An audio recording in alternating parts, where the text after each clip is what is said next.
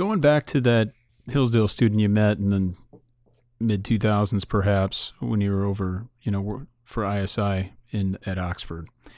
Do you think? I'm curious what she meant by, or this assumption, or this presupposition she had that to be a consistent conservative, you'd have to be Roman Catholic. Was she speaking about the fact that she was attempting to conserve something prior to the Reformation, or was it the fact that so many of the thinkers of the conservative movement, like a Buckley and others, were Roman Catholic that seemed to be for Catholic reasons, or both? Maybe it's all of the above, that some of their thinking is based on natural law arguments and other theology that is derived from a more ancient or medieval Right. context. Is she operating at that level, or I'm curious Right. what her conversation partners were, or what she intended by that comment.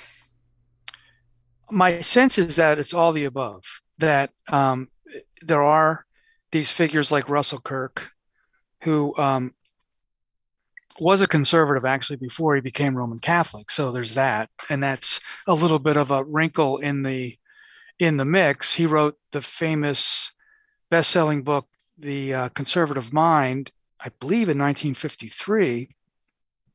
And I don't think he converted to Roman Catholicism until 1964. But he would be someone who is a staple here in certain history classes. We have a professorship in the history department named for Kirk. So that would be part of it, that people like Kirk and William F. Buckley, these Roman Catholics, were big parts of the conservative movement. It would also be, though, you mentioned natural law, I think pulling on the John Courtney Murray tradition of trying to locate the American founding in a natural law tradition.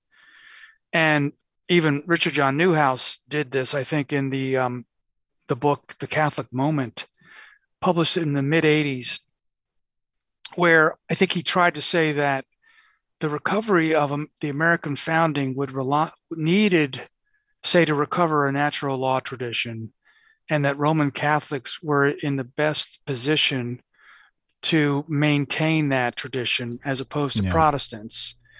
And then on top of all that, I think this student may have been reflecting on her own study of literature, history, philosophy at Hillsdale, where you can see a debt that the modern era has to the medieval world and the ancient worlds, and even the American founding, the way we teach it here. You can see a debt to the ancient and medieval worlds, in addition to the pre-modern, early modern world of the Reformation. So again, it's not a neat, easy story of the way this plays out. And it's one of the reasons why I like to teach all this material, because you can isolate some of the arguments that are going on even within this development. But I could imagine her also putting these pieces together of the development of the West and how America comes out of that as thinking, this is part of the way to keep this interest in and admiration for the American founding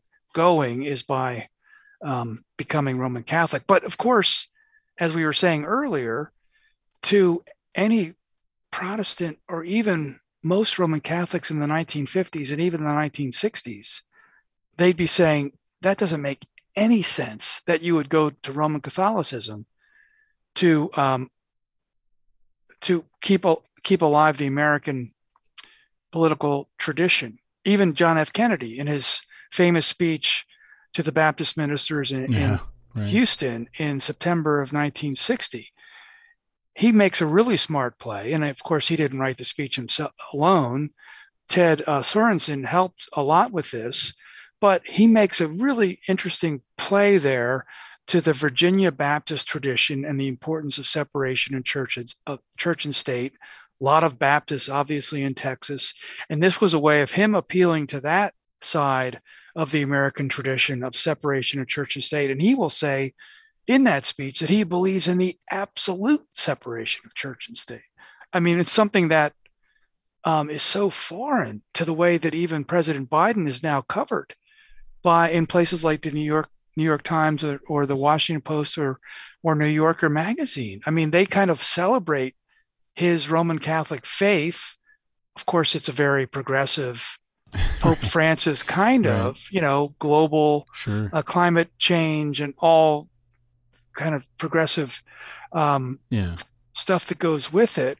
But Economic nobody is equality. worried Hmm. about conflating church and state these days. I mean, even the Americans United for Separation of Church and State, which used to be a fairly Baptist and libertarian organization, is now they're much more worried about proponents of religious freedom.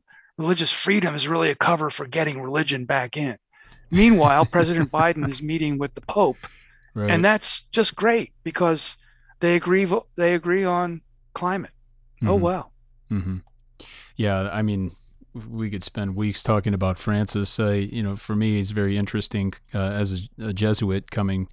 When I see some of the things he says theologically, it certainly makes sense to me, having spent so much time reading and thinking about Karl Rahner. But for others, Hmm. people who might have preferred, Benedict and what was thought to be more of a Catholic's Catholic, that it seems like it's coming out of left field.